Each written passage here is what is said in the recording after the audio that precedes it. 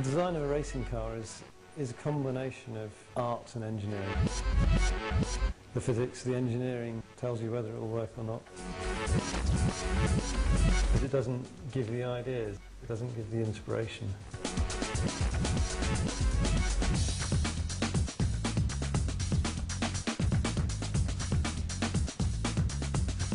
We've had an approach from Tony to say, would I design a car which didn't respect any regulations, was pure purposes, go as fast as possible.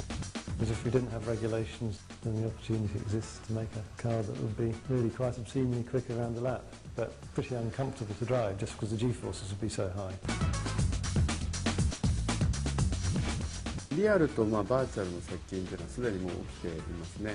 フォーミュラ1のドライバーでも実際のレースの前にシミュレーターで訓練をしていて。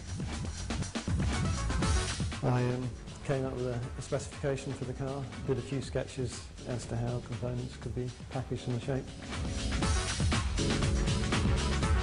Whatever we draw has to respect the laws of physics.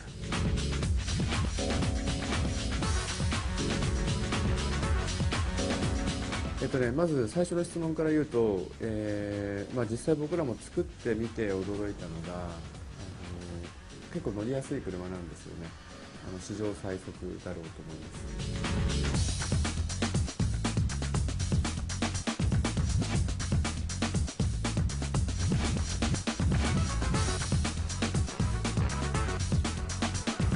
Physically build the car that we're describing and get it to do a lap.